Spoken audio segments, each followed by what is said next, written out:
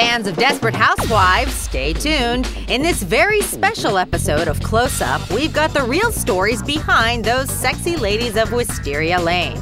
We'll tell you all about Terry Hatcher's days as a mermaid and Bond girl, why Marcia Cross is cross with Barbara Walters, and which housewife is both young and restless. We'll also give you an inside look at what's coming up this season and who's moving into the neighborhood. We've also got the scoop on who these ladies have been playing house with off camera.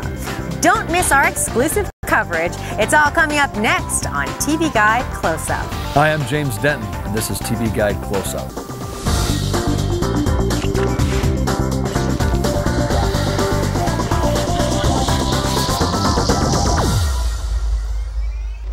Welcome to Close Up Special on the ladies of Wisteria Lane. I'm your host, Madison Michelle, coming at you from the Hollywood set of Desperate Housewives. Since its debut on ABC in the fall of 2004, this quirky dramedy has raked in awards, captivated fans, and made household names of its leading ladies. But just how much do you really know about the stars of Desperate Housewives? We've got interviews with all the women you won't see anywhere else. And we've got the scoop on the latest residents to settle into the neighborhood. You think this is them?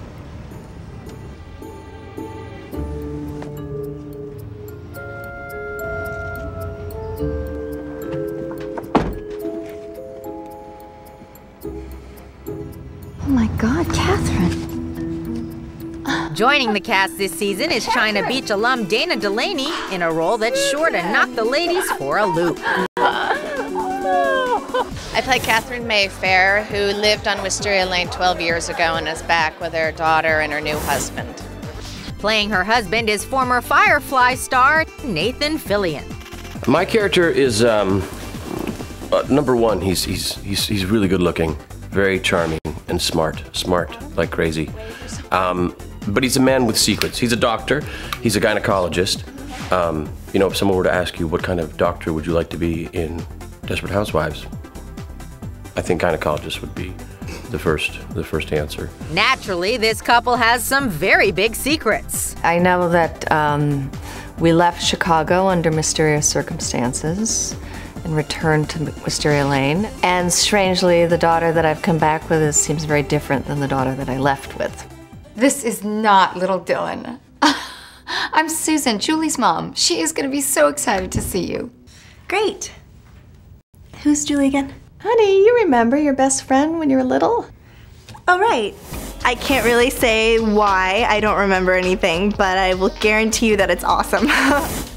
Although Dana was a welcome addition to the cast, I've never seen anyone so effortlessly just slip into, into the show. her character won't be fitting in as easily with these housewives. It's interesting because she comes on and Susan says she's fantastic. You're all gonna love her. Oh, she's great. This is Catherine. And we all meet her and Catherine has some sharp edges. Your garden is absolutely breathtaking. And that pine tree in the backyard? It's my pride and joy. Oh, it absolutely kills me to have to ask you to cut it down. Excuse me?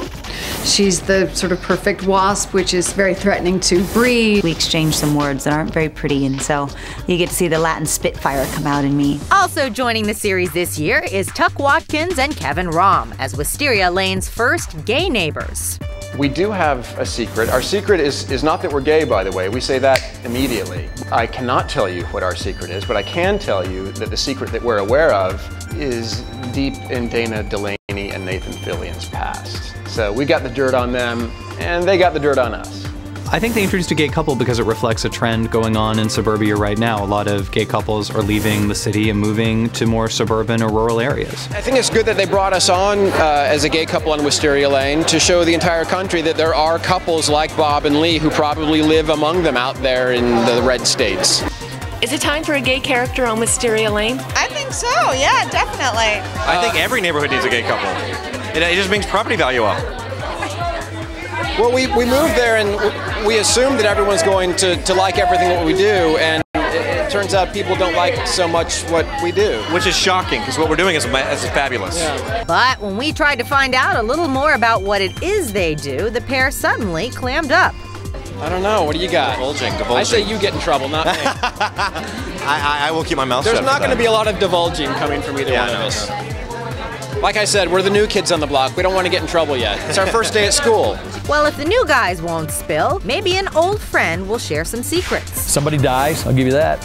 I don't think Mark's giving that to anybody, but I'm just going to put it out there. I know it's not a shock, but in the first 9, we lose a major character.